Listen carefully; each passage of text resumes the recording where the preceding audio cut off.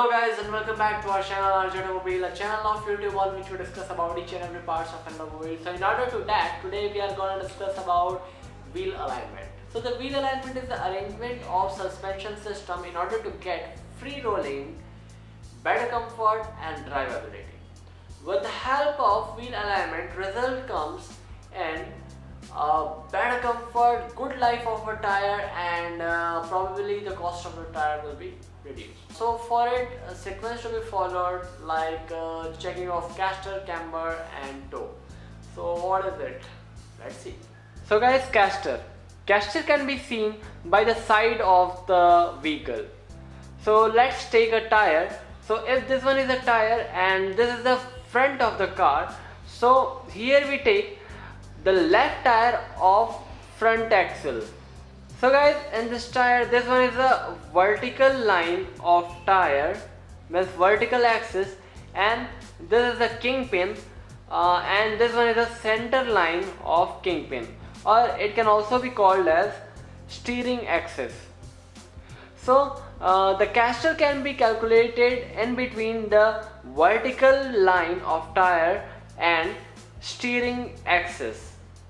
So guys, there are two types of caster: positive caster, negative caster. So let's see for the positive caster.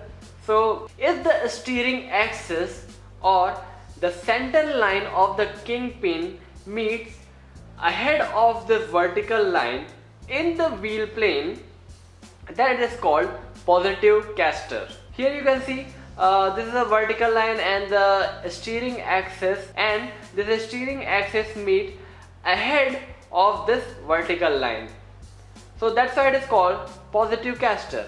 As well, in the negative caster, the steering axis or the center line of kingpin meets behind of this vertical line in the wheel plane. So that's why it is called negative caster. Guys, one more thing, caster angle range is in between 2 degree to 7 degree, not more than 7 and not less than 2 degrees. The purposes of providing caster angle are: it provides the directional stability and control, and also reduce the steering effect. That's why we use caster angle.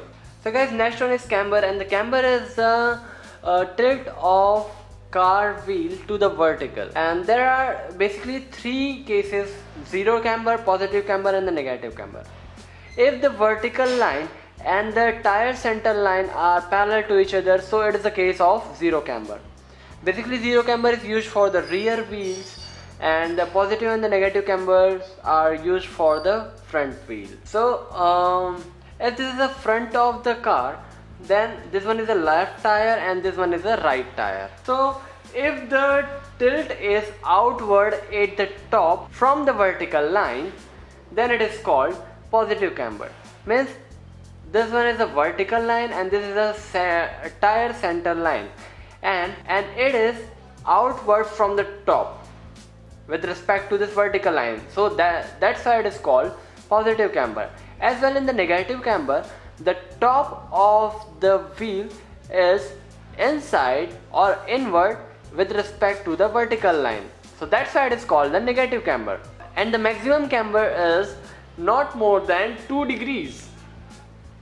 Basically, the positive camber is used to deal with the problem of outer tire wear. As well, the negative camber is used for dealing with the problem of inner tire wear.